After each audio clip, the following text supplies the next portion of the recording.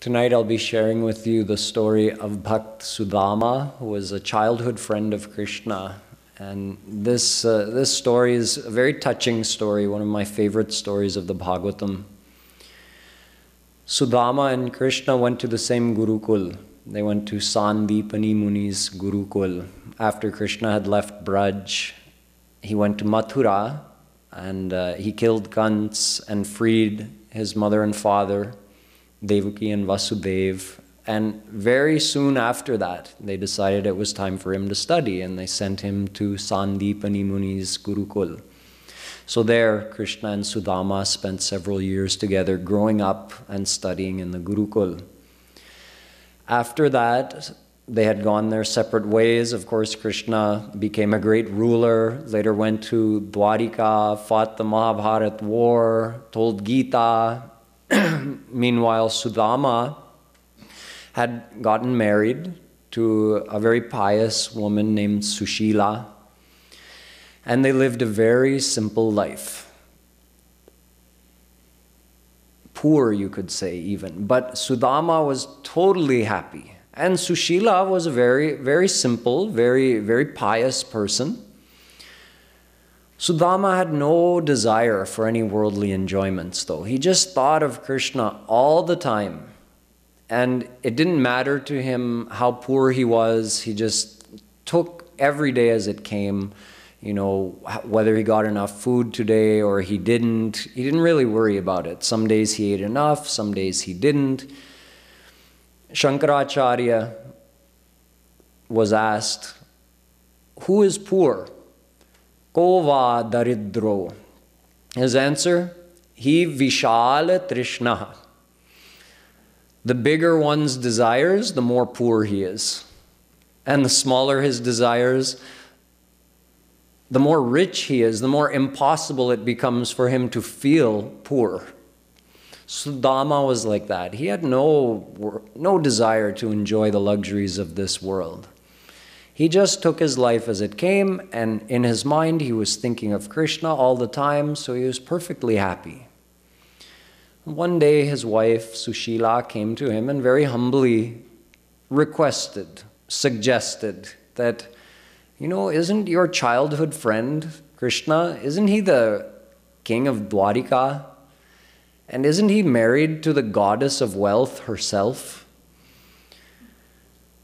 Rukmini, Krishna's main queen, is the avatar of Lakshmi.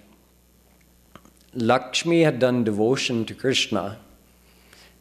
These are all amazing inner divine secrets, or the way it unfolds is amazing because Lakshmi is a divine goddess who is the Sandhini Shakti of Mahavishnu. Vishnu is the Shaktiman, Lakshmi is Shakti. She's the almighty power, he is the base in whom she resides. So the two are one. And Vishnu and Lakshmi are part of Radha Krishna's personality. Yet Lakshmi desires to experience the bliss of, you can say, Krishnanand, Premanand, the bliss that Radha Krishna give in their divine abode, Vrindavan. In fact, maybe later you can read the quote up in that right-hand corner. There's a quote from Sam Rahasyopanishad, which is a conversation between Vishnu and Lakshmi. She's pressing his legs as he reclines on Sheshnag in Kshir Sagar. She notices he's always deeply absorbed in thinking of something or someone. So the next time he opened his eyes, she asked him, "Can you tell me, what do you think of when your eyes are closed?" So he describes Vrindavan and the divine abode of Radha Krishna and Ras Leela and the amazing sweet Leelas of Vrindavan abode. So hearing that, Lakshmi had a desire in her heart to experience that. So it shows even God, so there's different forms of one God, yet it's amazing that the very same God is desiring to experience that higher form of divine bliss. You can say it's it's an illustration for us, to make us understand that attaining Almighty God is one thing, and attaining God in His absolute, the full bloom, blissful form of divine love, of Radha Krishna, that's something more. So Lakshmi decided, I want to attain that. So she went and did devotion. Yadvan chaya shrir lalana charatapo vihaya kaman suchiram dhritavrata. Bhagavatam. She went and did devotion for a long time in order to gain entrance to Vrindavan abode, but she couldn't because she's almighty power, so she can't enter into Vrindavan abode. But she was given, you can say, a compromise. She was graced by Krishna that when I come on the earth planet, you can also join me in Dwarika, which is kind of, you can say, in between. Vaikunt is the abode of Vishnu Lakshmi, where there's pure Aishwarya, only almightiness, no personal interaction. And Vrindavan is the ultimate form of that madhurya, you could say, the sweetest form of divine bliss. Now, in between comes Dwarika abode, where Krishna is formal to some degree, and there's almightiness in his behavior, but he's more friendly, less reserved than he is as Vishnu. So he said, you come and join me in Dwarika. So she got to become Rukmini, his main queen in Dwarika. So there she is, the goddess of wealth, Shri Lakshmi. She is Krishna's main queen in Dwarika. So Sushila is saying that's your childhood friend and he's married to the goddess of wealth. So what do you think about going and asking him for some wealth for us? We're so poor, we a lot of times don't have enough to eat. Then she said a very interesting thing. She says, Krishna is willing to give his own self to someone who submits themselves to his lotus feet. He'll give his own self to them. What to say of asking him for a few worldly things? So if he's willing to give his self, of course he's going to give some worldly things which are of no value. Those are her words. She's saying it's of no value compared to him, so he'll probably give it very easily. So why don't you go and ask him?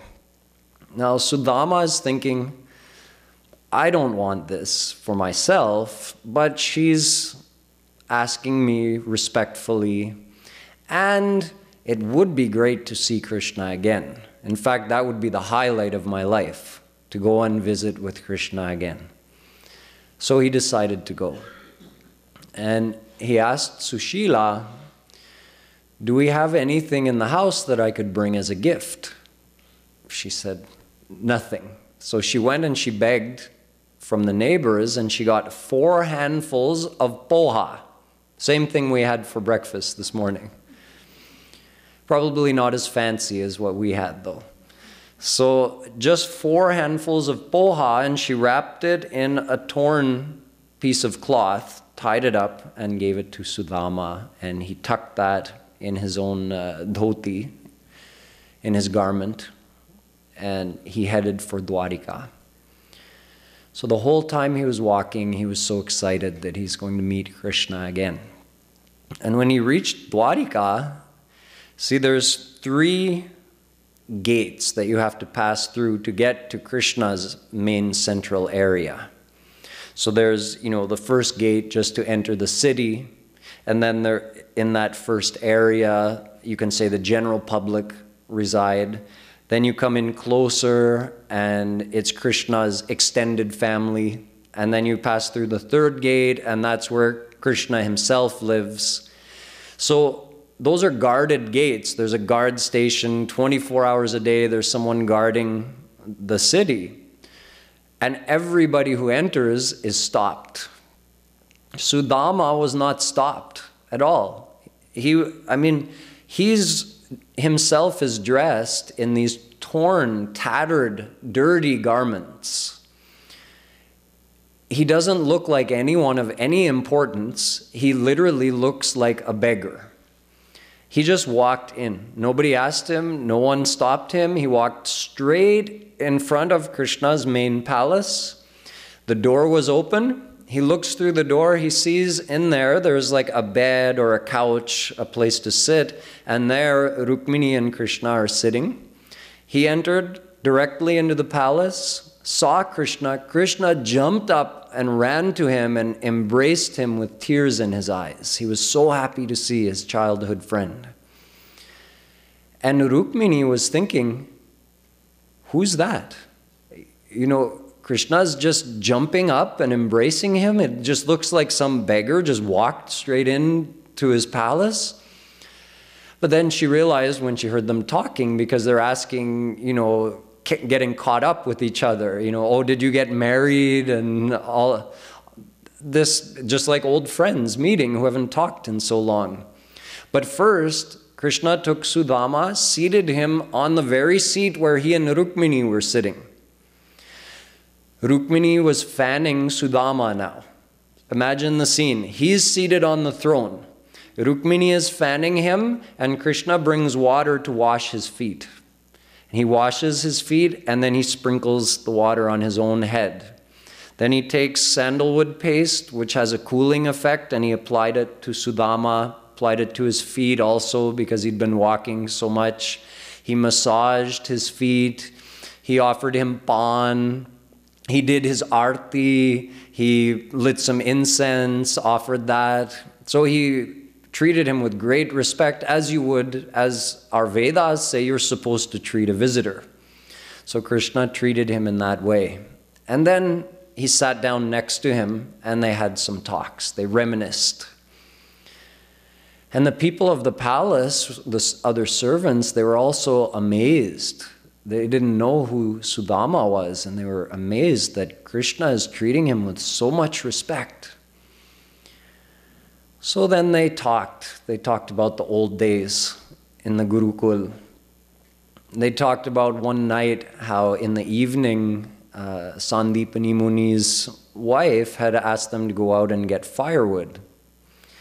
So they went out and they were collecting in the forest, and then a big storm blew in unexpectedly. And it rained so hard that even the forest floor wasn't visible anymore. And there were just sheets of rain falling and heavy wind. So they didn't know which way to go to get back. And they were stuck there in the jungle for the night. So they just held on to each other for the whole night and waited for the night to pass. And in the morning, Sandipani Muni came and found them and expressed how much, he said, you have so much devotion to your guru that you went out to do this seva for me and you spent the whole night out here. So you're setting an example how someone is supposed to serve their guru. So they were just talking like this, recounting the stories from the days of the Gurukul.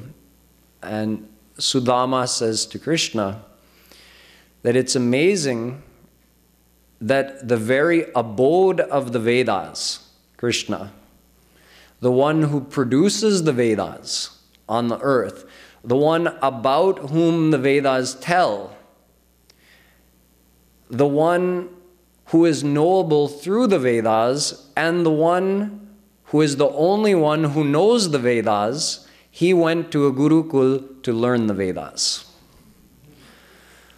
Karmanyani-hasya bhavo bhavasyate durga-shrayo bha thari bhayat manayanam kalatmano yat pramadayutashraya swatman rate Khidyati dhir vidamiha. Bhagavatam. Brahma is expressing something similar when he says, Krishna, you have existed since eternity, so you're unborn, yet we call you the son of Nanda Baba, the son of Devaki and Vasudev. We call you Vasudev, means the son of Vasudev. We call you Yashoda Nandan, Nandanandan. So it's a contradiction. He says, you are the Lord of the god of death. Yamraj himself trembles in front of you. Yet when Jarasandh attacked for the 17th time in Mathura, Jarasandh was a powerful demon, but who is he in front of Krishna? Come on.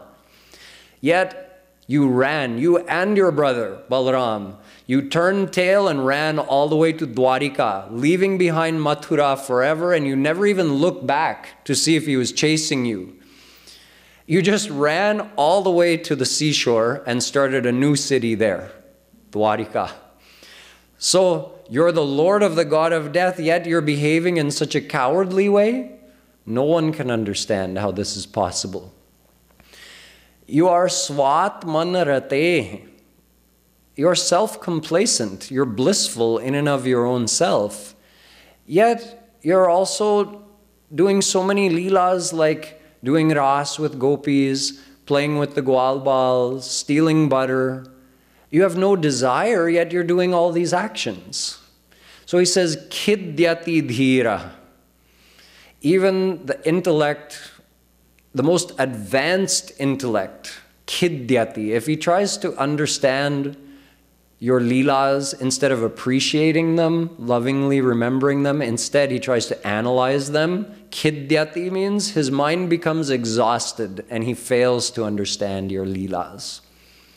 So Sudama says, you went to Gurukul and studied the Vedas. It was just your leela. It was your grace on us to be there in that Gurukul. So Krishna is thinking in his mind that I know why he's come here. Even though he doesn't have the desire, I know his wife sent him. I'm going to grace him today with more wealth even than the Devatas have. Krishna is thinking in his mind. So he says, oh, my friend Sudama, have you brought me any gift? Sudama still had it tucked away in his garment, and he was too embarrassed to seeing Krishna in this palace. He's going to offer him some dry poha.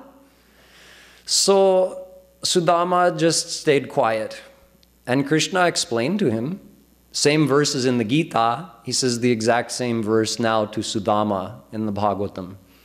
Patram pushpam phalam toyam yo me bhaktya prayachhati. He says, the smallest gift from one of my devotees is of the greatest value to me. But if someone has no love in their heart for me, then they could offer me the greatest thing and it would not attract me at all. So if you've brought something, let's have it. No, I didn't bring anything. Krishna quickly reached in his garment and snatched the cloth. And he opened it up and he said, you brought this for me? I'm so happy. And he took a mouthful and he started eating.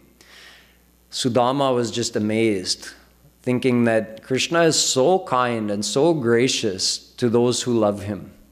He doesn't consider their status. He only considers the love in their heart.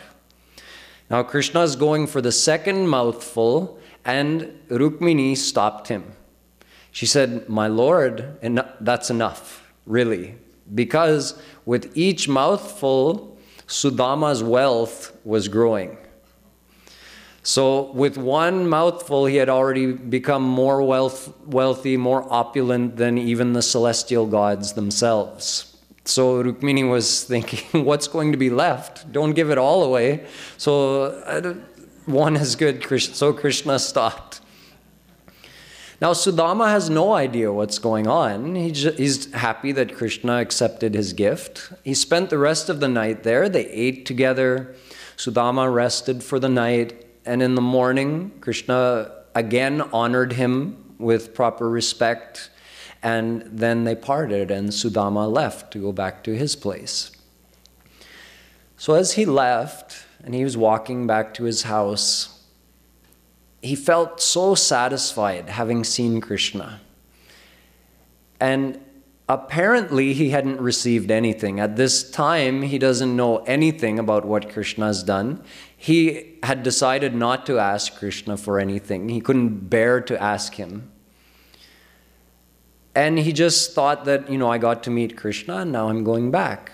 So as he's walking, he's again thinking that, think who Krishna is and how did he treat me?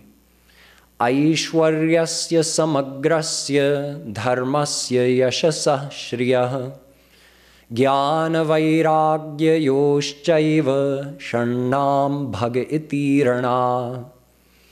He is Bhagavan. Bhag means 6 things that God has in unlimited amount. Aishwaryasya, power. Dharma, righteousness, goodness, you can say. Shri means wealth, beauty. Yash, status, divine status, worshipfulness. Gyan is knowledge, and vairagya, self-complacency, detachment. He has all 6 of those in unlimited amount. So compare him to me. Sudama is thinking, I'm just a soul, an ordinary person with uncountable lifetimes of past bad actions, not only good, but uncountable bad actions, so I'm a sinner. Compared to Krishna, and look at how he treated me. He is supreme God with all those divine opulences, and I am a lowly beggar. Yet he treated me like his own brother. The goddess of wealth, Rukmini, served me. He showed me more respect than you would to a devata. So it showed, Krishna practically showed what he himself says in the Bhagavatam. Natatha me priyatam atmayo nirnashankarah nacha sankarshano na shrir naivatma chayatha bhavan. He says that my devotee who just loves me without any demand or desire, just loves me as a friend or with a desire to serve me or with any loving feeling. That devotee is more dear to me, and he enumerated. He's more dear to me than Lakshmi. He's more dear to me than Brahma. He's more dear to me than Shiva. He's more dear to me than Balaram. He's more dear to me than my own soul. Just my humble devotee. Just like Ram says, Bhagati hina viranchi kina hoi, sab jiva hi mohi priya sam hoi. Bhagati vanta ati nichahu prani, mohi prana priya asi mama bani. He says, if Brahma has no bhakti for me in his heart, then he would not be any more affectionate to me than any ordinary soul. Yet even the most lowly being, if he has love for me in his heart, then I consider him to be more dear than my own soul, than my own life. Purusha napunsak nari nar Jiva charachar koi Sarva bhav bhaj kapat taji mohi param priya soi. Ram is saying again, if he leaves all the craftiness and wholeheartedly worships me, then I don't care who he is in the world. Mohi param priya soi. Paramapriya means he's the most loving, the most dear to me. And yet, Viprad Vishad Gunayuta Darvindanabha Padarvinda Vimukha Chwapacham Varishtham. Bhagavatam. Even someone of a high, noble, respectable birth, who's born in a respectable family, who has all the good qualities, who's educated, intelligent, kind, generous. Yet if that person has no bhakti for me in his heart, compare that person to the lowest person, say, in terms of the society. The lowest person, whoever that may be, if that person has love in their heart for me, then I consider that person to be higher than any other person in the society. So he doesn't look at our material status or our material gunas, our qualities. Vyadhasya charanam dhruvasya chavayo vidya gajendrasya ka kubjaya kimunam rupamadhikam kim tat sudam no dhanam. A saint says, look at Krishna's graciousness, his kindness, how he doesn't look to the qualities of the devotee, he looks to the love in their heart. He says, Dhruv was so young, he had no, normally we consider if someone is elder, then they're more respectable. Dhruv was a 5-year-old, Krishna didn't care. The Gajendra had no knowledge whatsoever. He was just an animal. Yet he surrendered to Krishna, so Krishna accepted him. Kubja was a hunchback. What beauty did she have? No beauty. No one in the world would even look towards her. Or if they did, it was out of contempt. Yet Krishna accepted her as his own. Why? Because she surrendered to him. She accepted him. And Sudama had no wealth or status. Kim tat Sudam no dhanam. Kim dhanam. What wealth did Sudama have? In the world, we look, oh, a wealthy person? Oh, I'll get close to that person. They might help me out sometime if I need help. So we have a reason. Someone's beautiful. Oh, I'd like that person to be my friend. Krishna doesn't look at any of these things. He looks at the love in the devotee's heart. So he gives his own self to the one who surrenders to him. It makes bhakti so simple. We don't need to be great to impress God. Nothing we can do will impress God except accepting him in our heart. That's it. Think of him as a friend. Think of him as your own child. Think of him as your mother or father or your loving master. And he becomes yours. So Sudama's walking and he's thinking and he's amazed at Krishna's humbleness and his kindness. And he also thinks that it's a good thing Krishna didn't give me any wealth. He did me a favor. Because I know people who get wealth, what happens to them? They're probably better off, might have been better off before. They have, nowadays you have meetings, like let's say someone has been divorced. So they might go to a meeting of other people who have been divorced, and then they talk about their problems and they try to help each other. So there's similar, groups like that meet. So there's a group that meets for lottery winners. Yeah, people who have won the lottery whose life was ruined after winning the lottery.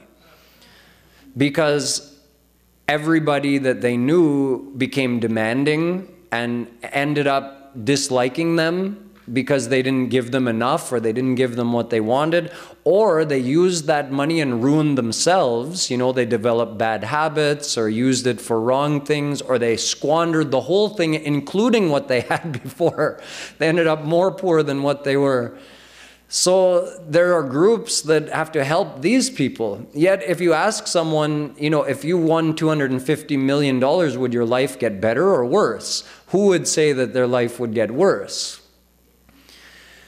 So that's the physical aspect. And then when it comes to our surrender to God, there's a whole other effect. Our scriptures say, Ihaiva ekasya namutra amutra ekasya no iha. Iha cha mutra chaikasya namutra ekasya no iha. There are 4 kinds of people in the world. 2 are very common, and 2 are very rare. The first 2 who are very common are the one who has no wealth or status or prestige in the world, and they remember God a lot. This is common. The less someone has, the more likely they are to think of God. Then the second very common type of person to meet is someone who has great power or wealth or status and who doesn't think about God. That's also that's normal. Then the 2 rare people to meet is the one with nothing who doesn't think of God. That's very rare. And the one with everything who, despite having all of that, does think of God. That's also very rare to find. So this is why our scriptures say, Artho narthasya karanam. The karan of anarth, of being ruined, is arth. The number one reason for people falling, either mentally or falling from devotion, whatever it may be, is arth, wealth. So Sudama says, I'm glad Krishna didn't give me anything. In Tulsidas Ji's words, Shri Mad Bakra Nakin Hakehi Prabhuta Badhir Nakahi Nahi ko as janma jagmahi Prabhuta pai jahi madanahi. Who has there ever been in the world who, having received great wealth and power, didn't become intoxicated in their mind with the pride of that wealth or that power? It's very subtle. We don't even realize it, but it's there. So Tulsidas Ji says, Sukh ke mathe sil pare naam hiye te jaya balihari va dukh ki jo pal pal naam rataya. Let that suffering be praised if it helps me remember God. And let that wealth or that success or that those possessions or whatever it may be, if it makes me forget God or it distracts me from God, then let that be ruined. But balihar to that hardship that brings God's name in my heart, helps me remember God. So although most people in the world have a desire for wealth, yet it's not always the best thing for us.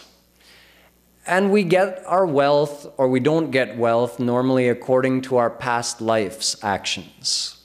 However much charity we did in our past life, that much wealth will come to us in this life.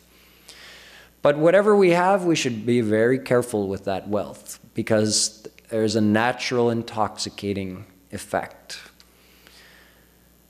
We should carefully direct our mind towards God and use our wealth for something good in the world, not just accumulate it and along with it multiply our pride and our attachments, but take that money and use it where it's needed. After our own basic needs are met, the rest should be used for service in this world. This is what Vedavyasji says in the Bhagavatam. Yavad bhriyet jatharam tavat svatvam hi dehinam. How much wealth should you hold on to for yourself? Just enough that you need to get your 2 rotis and some clothes to cover your back. The rest, donate, donate, donate, find a good cause, find people in need, use it for something good. There are other people in the world who don't even have enough to eat. And you're worried about what size of widescreen TV you're going to get? Shame on us. Think about it. That's why Vedavyasji says, Adhikamyo bhimanyeta saste no dandamarhati. If you have more than you need and you don't use it to help those who don't even have enough to eat, then you'll be treated as a thief according to the law of karma, or dandamarhati. You'll receive a punishment as if you had stolen that wealth, even though you may have earned it honestly. Because it's God's wealth, we earned it from His good green earth. We accumulated it and hoarded it for our own personal enjoyment, above and beyond our basic physical needs. And there were other people, our brothers and sisters on this earth planet, who didn't even have enough to have a good meal. So there's nothing wrong with having wealth, but the healthiest thing for our mind is to use that wealth in charity and not let it grow as an intoxication and a pride that makes us forget God. So we can use it as charity, and in that charity we can also feel that we're giving God's things that He had entrusted to us, and we're giving it to His souls. So it's not ours. He lent it to me, and now I'm putting it where it needs to go. So Sudama was thinking that it's good Krishna didn't give me any wealth. I'm glad he didn't. This way my mind will stay in him. But when he arrived to where he thought his house used to be, he didn't recognize anything. He looked around. Where did my house go? There was a huge palace, bigger than Krishna's palace in Dwarika, with servants dressed in beautiful saris and dhotis and wearing all the jewels and gold. And then he sees Sushila walk out dressed like a celestial goddess. And he enters and he's saying, you know, where did our house go? And they say, oh, please come in. Everyone's welcoming him. This is your house, my lord. Please come in. He sees the walls are made of crystal and embedded with all kinds of precious jewels. And there's just, you know, couches and beds and all kinds of luxuries everywhere. Then he realized what Krishna had done.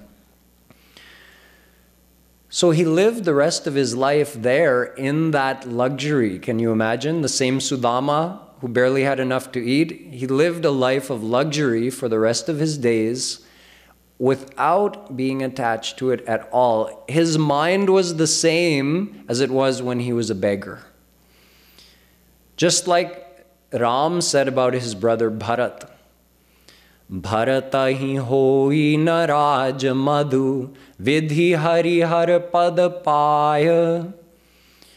Even if Bharat attained the seat of Vishnu or Shiva or Brahma, he wouldn't get a pride of his power because he has so much devotion to me, Ram is saying. So Sudama was in that state, that it didn't matter what kind of wealth he had. His mind was just in Krishna all the time. It was fine for him if he's sitting on the dirt floor to eat a little bit of rice, or he's sitting, you know, on a crystal table and eating chappan bhog. It's all the same to him. Just put some food in his belly and keep thinking of Krishna. It doesn't matter to him. So he lived out the rest of his days like that, although he didn't stay too much longer on the earth after that, and then he went to Krishna's divine abode and joined him there. So this is the story of Sudama, and we can take two main things from this story. Again, the message of selfless devotion, how not to ask God for any worldly thing, and just to submit your loving feelings to Him. And however you love Him, He loves you the same way in return. So that's very important in devotion as well. We learn Raga Nuga Bhakti here at Radha Madhav Dham, which means just that. You can say these two things, not asking God for any worldly thing, and just having a relationship in our mind with Him, with the faith that however we love Him, He's going to love us the same way in return. That's Raga Nuga Bhakti. You have those feelings, and along with that, you do what I mentioned yesterday, Shravan, Kirtan, Smaran. That's the form of bhakti.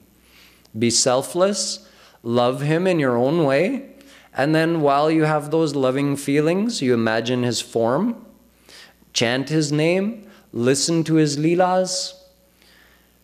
In fact, devotion is so easy. You like this story of Sudama? Just think of this story. You're doing bhakti. Devotion doesn't have to be any more complicated than that. There's a leela of Krishna that you like, something that touched your heart. Just think of that leela. Any time of the day, you're doing devotion to Krishna. You're chanting, think of that leela, you're doing devotion. So you can think of any leela of Krishna. Chant his name along with that, or just quietly think of the leela. So when we say do Rup Dhyan, it doesn't just mean the form. You can also think of a leela. That also counts as Rup Dhyan. So again, this is the practical form of bhakti. This is what we practice here, and this is what you can practice even when you go back to your house.